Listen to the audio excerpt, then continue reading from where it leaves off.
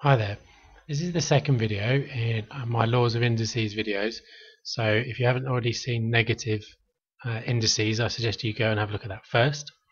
We're now looking at multiplication and division rules.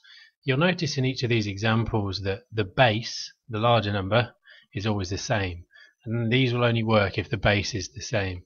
If you have a situation where you're doing two different bases and indices, then don't worry about that one, because you just need to do 7 squared and 3 cubed and multiply the two numbers together. There's no way you can simplify that without just basically working it out. Get rid of that.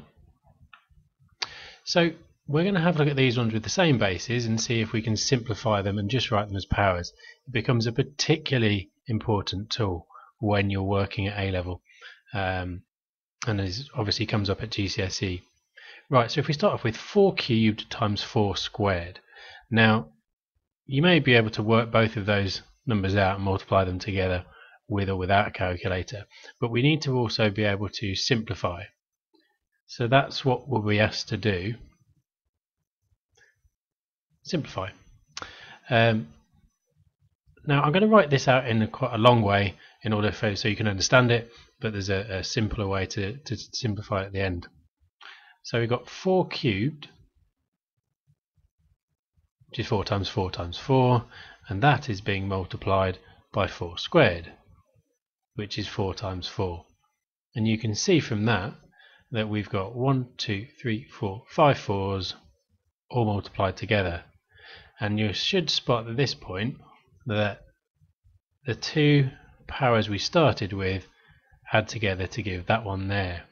So actually we can just go straight to, it's the same as 4 cubed times 4 squared will be 4 to the power of whatever the two powers are added together. And that's the quick way of doing it, and this is an explanation of why. If we've got some awkward things like negative powers, then we'll just have a look at this one here. So we've got 6 to the power 5.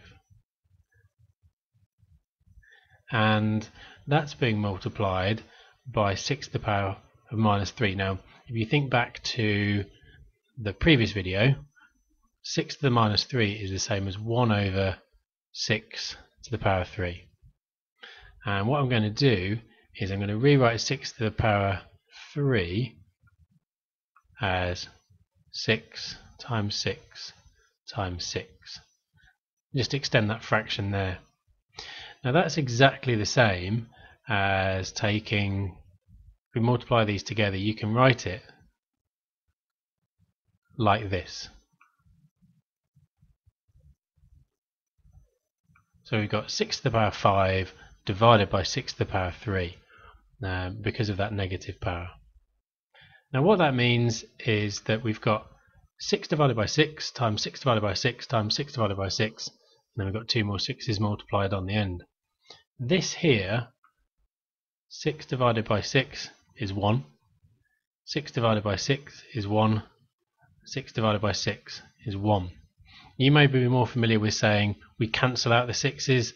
Just thought on this occasion it would be worth pointing out they don't technically cancel out, it's just that 6 over 6 is 1. So we've got 1 times 1 times 1 times 6 times 6, which means that we end up with essentially 6 times 6, which is 6 squared.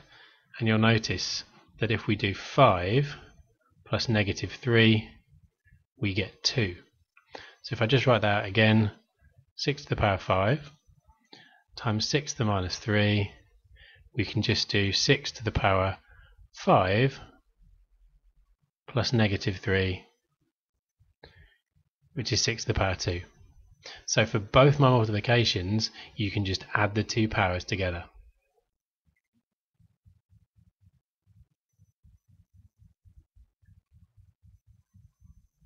You can probably predict what's going to happen with the division, but let's just check it.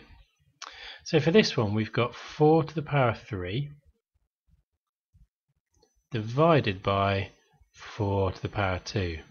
So I've written that out as 4 times 4 times 4 divided by, and written as a fraction, 4 times 4. So that means we've got 1 times 1 times 4. So that's just coming out as 4, or if you like 4 to the power 1. So if we're dividing powers, what you can see is that we're doing the first power, take away the second, and that's how we get our 4 to the power 1, which is 4. Just going to check it with our next one as well. So for this one we've got 6 to the power 5,